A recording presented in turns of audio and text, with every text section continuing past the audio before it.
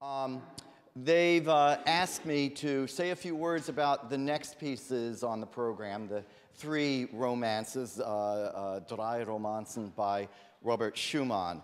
Robert Schumann was, at least in Europe, one of the most significant composers of the 19th century. We don't know that much about him on this side of the pond because his music, some of it makes it, but not as much as he wrote. A few years ago, I was in Russia in 2013, and I was surprised in talking with musicians there at his influence there is as big as Beethoven. Composers like Tchaikovsky and Rimsky-Korsakov and Mussorgsky adored Robert Schumann. They adored what he did and the chances he took because while he was still writing his music with those 19th century restrictions of form, he was breaking away from those in subtle and oftentimes dreamy ways. And in the case of these three Romanzen, the other significant part of the Schumann story is he was married to Clara Schumann.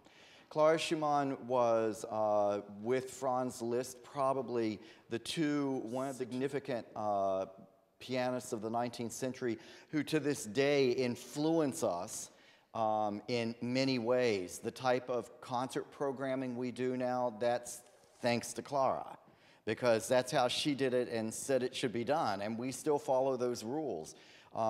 For composers, they look to find their muse, and Clara certainly was a muse for Robert Schumann. They had one of the great love affairs of the 19th century, and he wrote a set of piano romances that were dedicated to her.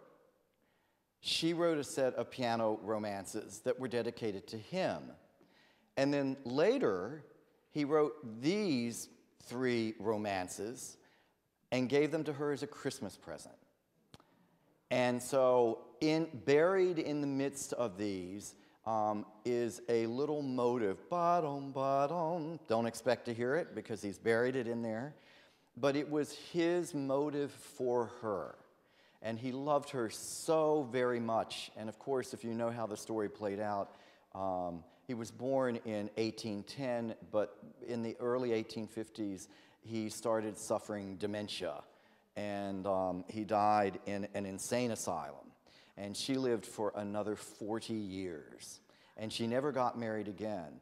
But these particular pieces are very significant in the life of those two people.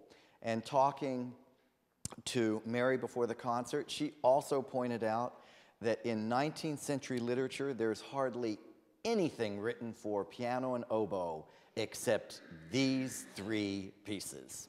So let's bring them back on.